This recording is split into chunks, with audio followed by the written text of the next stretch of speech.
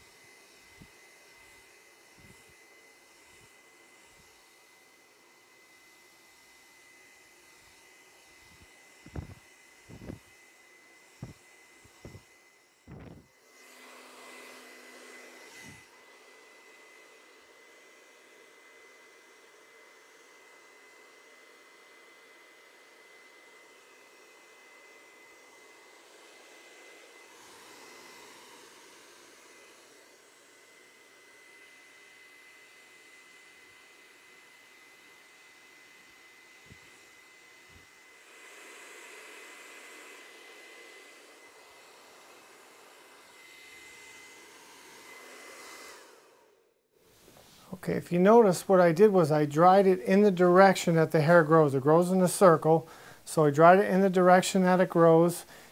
And then his hair has a really strong forward growth pattern, so that's why you saw me hold the hairdryer here, because I wanted to give it a little bit of lift in the front, so that way if it falls down a little bit during the day, it's not completely, laying down on his forehead. So now that we're done with the dryer, I want to use our Zorian of New York grooming cream.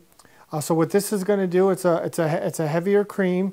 It's going to leave a medium shine and a medium hold. So it's not going to look like he has a very strong product, a heavy gel or a heavy pomade in his hair. This product features the all-natural ingredients of coconut oil and lavender oil, which the main benefits are they're very moisturizing for the hair and for the skin, and helps to keep your hair and scalp healthy. So we want to use about this much.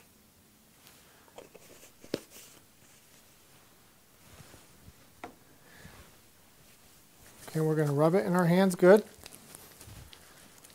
It spreads very easily, and it's water-based, so even though it has a good amount of hold, it's going to rinse out real easy.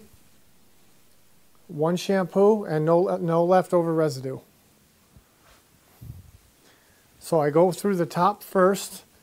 I want to get that part right where I want it, and then as it's in my hands, I want to come from the front and get it right down to the roots.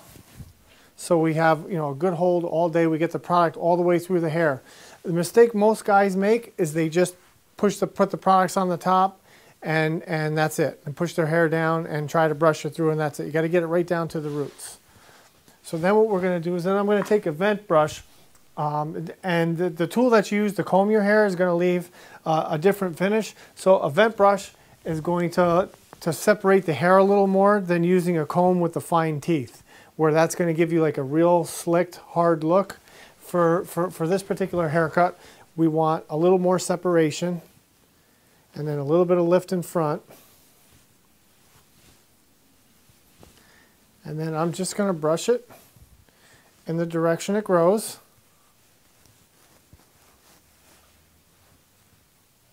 Okay, and then on the opposite side here, what we'll do is it grows straight forward, so we're just going to push it straight down. And then I'm going to take my hand that has the product in it and just push it down, just to give it a little bit more product. And then as I'm doing this, or you're styling your hair or styling a client's hair, you're looking in the mirror. And we just want to check that front piece there. There's a little bit there.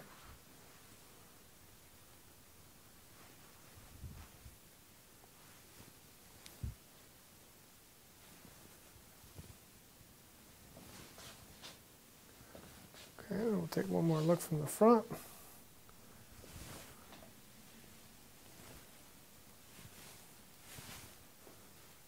Okay, and now we'll spin them around so you can see what it should look like, completely finished. And we have the nice tapered outline. The grooming cream is holding it right in place.